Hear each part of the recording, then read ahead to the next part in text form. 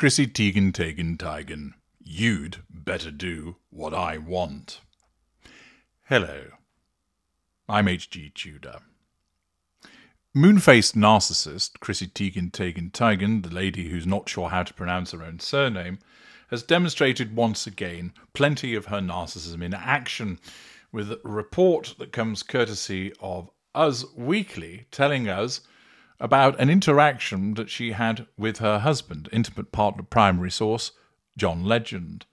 It once again demonstrates the base idiocy of this woman and the way that her narcissism controls her activities, making her look like a complete tit while she thinks she's hilarious. After all, remember, this is the woman who thought it was entertaining to tell a 16-year-old to take a dirt nap and would mention about certain individuals cutting themselves, demonstrating her complete absence of emotional empathy and the way that she believes behaving in such a manner was appropriate and humorous.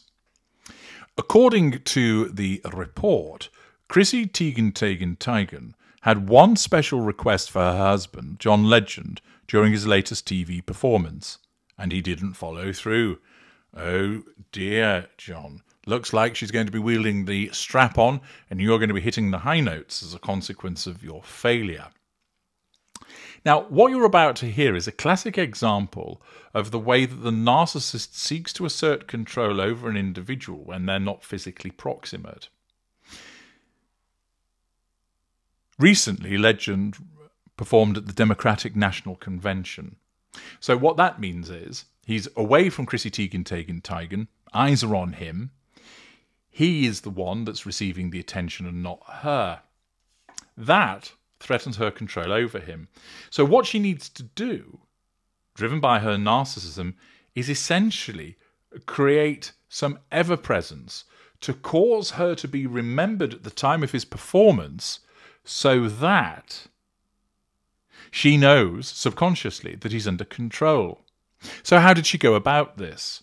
Well, she stated, I told John if he really loves his family, use of guilt, he has to tug his ear while he performs at the DNC.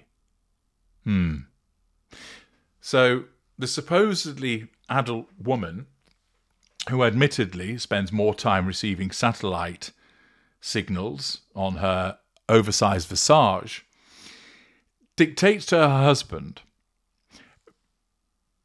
doesn't matter that you're undertaking a professional obligation by performing at the Democratic National Convention. What I want you to do is be thinking about me and prove that you're thinking about me by tugging your ear part way through, because I'm more important than you and you need to be under my control.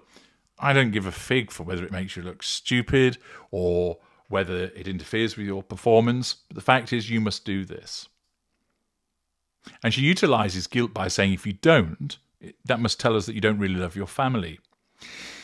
Moreover, showing the idiocy of the oversized dinner plate-faced Teigen.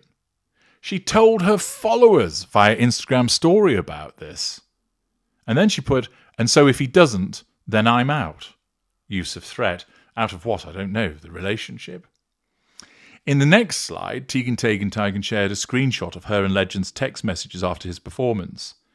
He didn't actually tug his ear. Oh dear.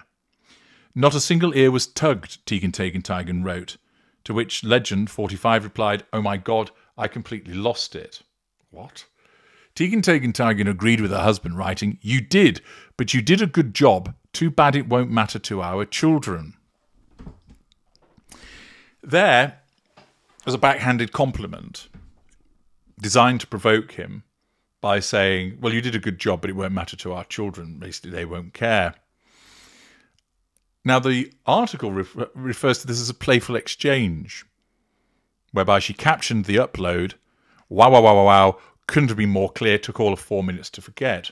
So, what's happened here is this. In order to maintain control over Legend, Teigen issues this instruction, tug your ear during the performance, to demonstrate that you love us all, that you love your family. And if you don't, that must mean that you don't. And then he doesn't do it, which wounds her. And therefore, She has to remind him of that fact by asserting control over him directly with a text message stating not a single ear was tugged. But it goes further than that. She then has to demonstrate her lack of boundary recognition by telling the world about a private exchange between her and her husband. We don't need to know about the fact that she told him you need to tug your ear if you love your family. It's between them. It's meaningless. It's minutiae. But remember, as a narcissist, Teigen thinks that everybody is interested in what's going on in her world. You'll recall this is the woman that put on Instagram what was going on when she was having an abortion / miscarriage. She's still not certain which one it is. She is that type of narcissist where a bowel movement is something that she would want to share with the world. The fact that John Legend fell over is something she'd want to share with the world. Each piece of minutiae of her life, she believes, is of huge consequence and of moment and ought to be shared because her narcissism tells her, you're the amazing Chrissy Teigen. Everybody wants to know about the banal aspects of your life. Of course they do. You've brushed your teeth? Tell the world. You've cooked some chicken? Tell the world. You've cracked a joke at John Legend's expense? Tell the world.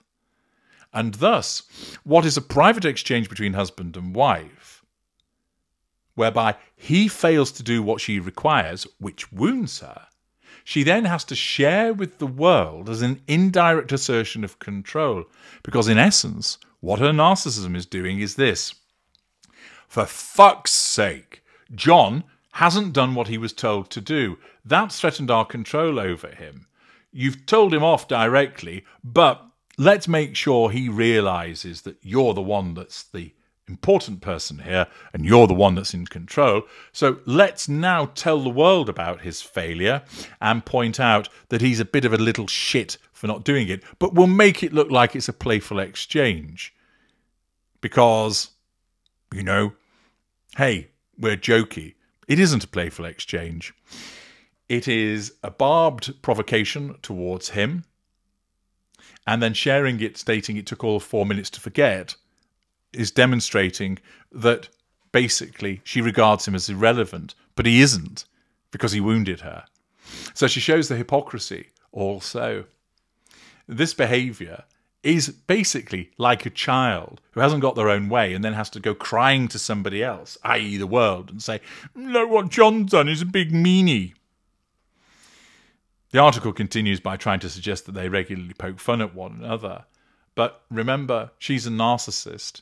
And so what she does isn't about fun, it's about control. So it's a provocation, it's humiliation, it's belittlement, it's invalidation. Legend doesn't necessarily pick up on that. But once again, you're treated to the way that this woman exposes her personal interactions with her husband to the outside world, one, thinking that everybody wants to know, and two, as a means of indirect control, naturally driven by her narcissism. I'm H.G. Tudor. Thank you for listening.